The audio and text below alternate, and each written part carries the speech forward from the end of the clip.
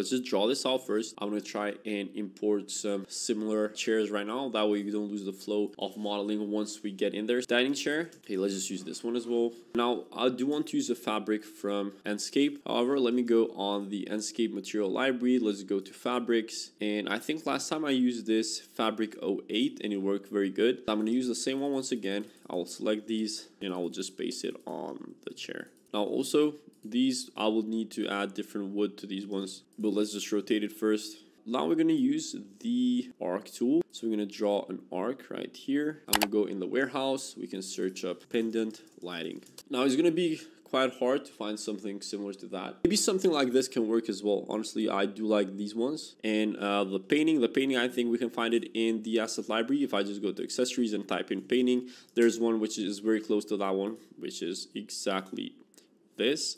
And we can just make this larger. After we just find all of these, I think we're going to go ahead and set up the composition. First off, we'll need to have it with an aspect ratio of something like this. And let's just turn off the field of view. Let's just also split the screens in half. That way we can kind of see more clearly what's going on throughout the whole process. And then let's go over here at the Enscape material library. Let's go to wood.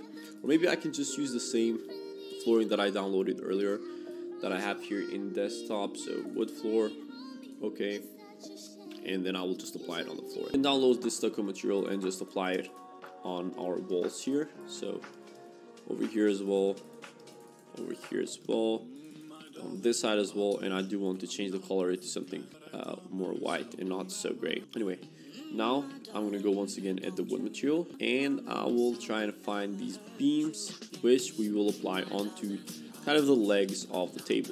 Time to see the power of how much difference good lighting can make. So now let's just try and turn on its intensity. But the thing is, these curtains are blocking quite a bit of it. And now we're gonna edit curtains. Let me choose this, go to Enscape, material editor, take this off completely. And let's just use the cutout that we usually use. And then let's go and edit it with something like 0.1 by 0.1. And now we can go ahead and do self-illuminated.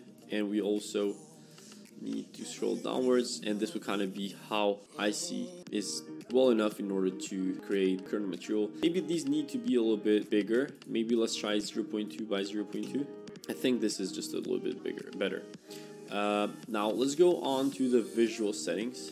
And from what I can see here, we will have to turn off auto exporter just for a bit. So we can have one from that side, and then we can also have one which comes from over here to have it more balanced. So something like this can definitely work. And now let's go ahead and try to import an HDRI.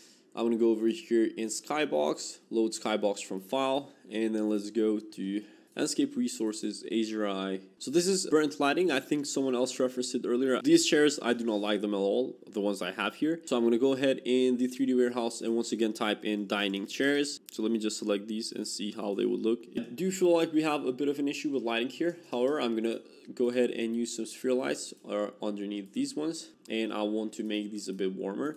So I'm gonna go to colors, and I'm going to scroll down and apply this. But I think that the curtain, I'm not sure why the fabric on these is not looking the best. Let me go ahead and try to modify it. Maybe I'll turn on the normal map. So let's go to the Enscape material library. Let's go to fabrics once again. Now, let's go over here at the image settings. Auto contrast works fine. Maybe I turn up the shadows a little bit more. And then the saturation is okay at 105. Color temperature, I wouldn't touch it that much. Maybe just a tiny bit. Other than that, not much else that I would do here, honestly.